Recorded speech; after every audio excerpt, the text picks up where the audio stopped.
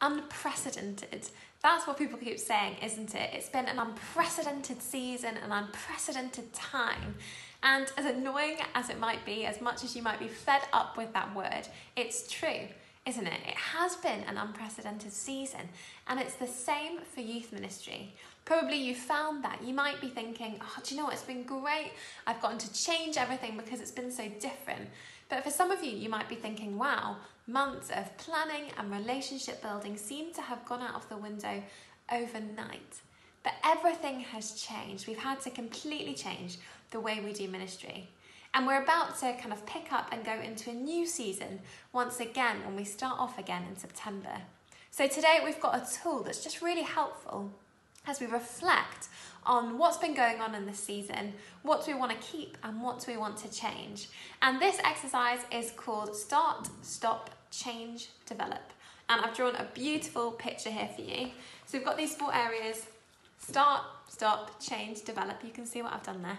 What do we want to start coming out of this season? Maybe actually you found that in this season you've managed to go a bit deeper with those who are already committed, but you maybe feel like you've slightly lost those who are on the fringes. So maybe actually you want to start something up. Maybe it's a drop-in group. Maybe it's something a little bit more evangelistic. What is it you want to start in this next season? Secondly, what do we want to stop? Maybe, like the rest of us, you are zoomed out, and with new regulations coming in, maybe you'll be able to meet again in smaller groups. So maybe it's actually you want to stop some of the Zoom stuff you've been doing. It might be something completely different. Maybe you want to carry that on. But what do you want to stop after this season? Next, what do you want to change? What actually might have been working really well for this season, but actually it just needs to change. Maybe it's the timing that you've been doing things. Maybe you've been able to meet during the day with your young people because they haven't been at school, and now they are. So actually you're going to have to change that. Something's going to have to shift. And the final thing that we want to look at is what do we want to develop? Actually, what do we want to take forward? What's been going really well, and actually we might want to add to that. Maybe it's that you've started bringing in young people to lead a little bit more within your youth group.